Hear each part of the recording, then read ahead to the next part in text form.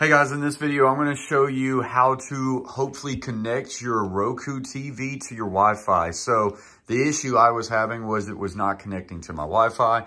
I would search for wireless internet and it would just search for an extended amount of time and never find any internet. So what you're going to have to do, you're going to have your Roku TV remote. If you don't have this, you're going to need to order one, but you're going to have to do a reset.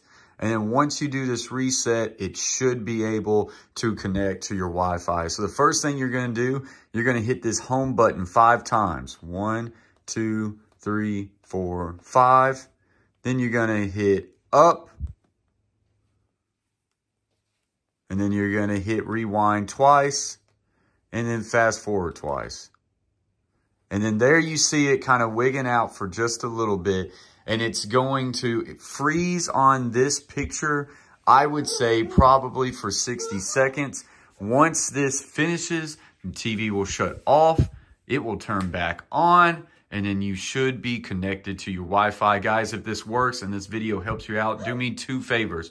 Hit the like button to help the video out and subscribe to support this channel as we're trying to get to 1,000 subscribers. Thanks.